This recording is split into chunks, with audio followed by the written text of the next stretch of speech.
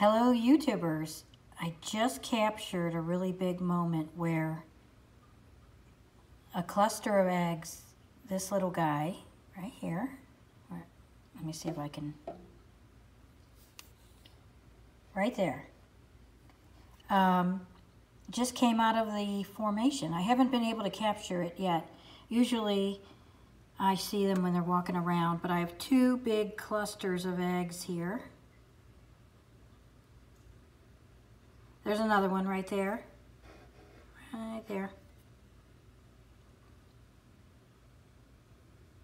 Anyway, I'm changing out, what you're seeing is a little plastic container. You've seen them at the pet store. They're pretty standard stuff. But I enclose it with a mesh bag because of fruit flies and stuff like that. So anyway, I use a mesh bag as the top. And that way, all they have to do is develop. Look at all these.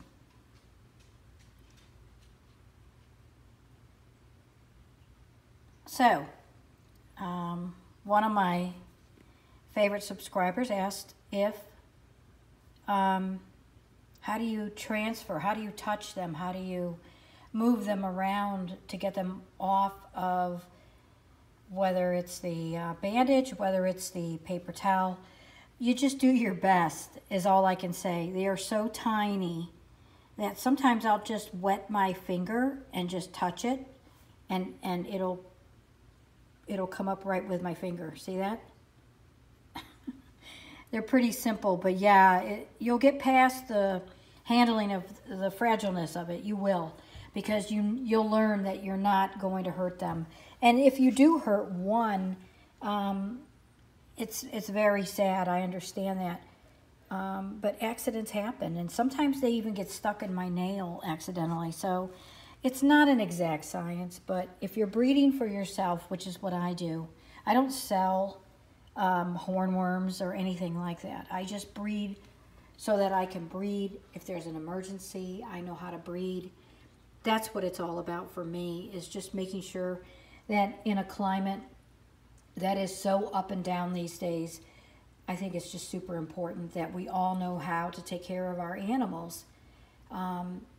Should there be a shortage, or should there be something else going on? So that's really the only reason why I do this, and I am so grateful for each one of you that have subscribed. I really am grateful. I love the idea of passing knowledge on, and yeah. Clearly, I'm not in it for the money, but I do appreciate each one of you. So thank you for subscribing. Someone else had asked recently how to handle the Manduka moth when you're trying to feed it. I do have a video out on that, and if you just go through my videos, you'll see kind of which ones are focused on how to handle, how to feed, how to hand feed the Manduka when it becomes a moth. And it's, again, it's about taking your time. It's about just don't be afraid. You're probably not going to hurt it. And really it just comes down to practice. So have a great day, everyone. I just wanted to show you what they look like when they literally come out of that cluster of eggs. Now, ironically, that was a big cluster. Normally, they dot them all over the place, and they're not in a cluster. But I had one recently give me like a whole pile right on top of each other.